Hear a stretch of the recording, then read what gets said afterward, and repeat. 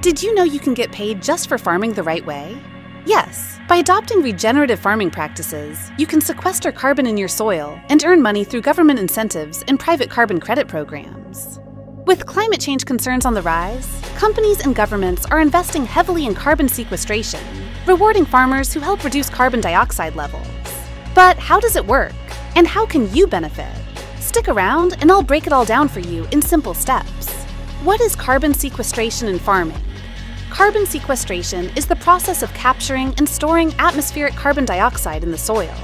When farmers adopt regenerative practices like no-till farming, cover cropping, and rotational grazing, they help pull carbon from the air and lock it into the soil, improving soil health and fertility.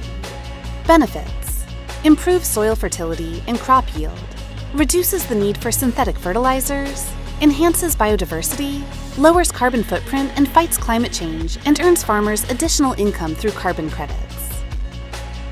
How can farmers get paid? There are two main ways to earn money from carbon sequestration. 1. Government incentives. The U.S. government offers grants and funding to support regenerative farming. Some major programs include USDA's Climate Smart Agriculture Initiatives, offers funding for carbon storing practices. NRCS, Natural Resources Conservation Service, programs, helps farmers transition to sustainable methods. Environmental Quality Incentives Program, EQIP, provides financial support for conservation practices. Conservation Stewardship Program, CSP, rewards long-term improvements in soil health. Second, private carbon credit programs. Many companies pay farmers for carbon credits when they use verified carbon sequestration methods. Here's how it works. Sign up for a carbon credit program. Your soil's carbon levels are measured and verified. You receive carbon credits, which companies buy to offset their emissions.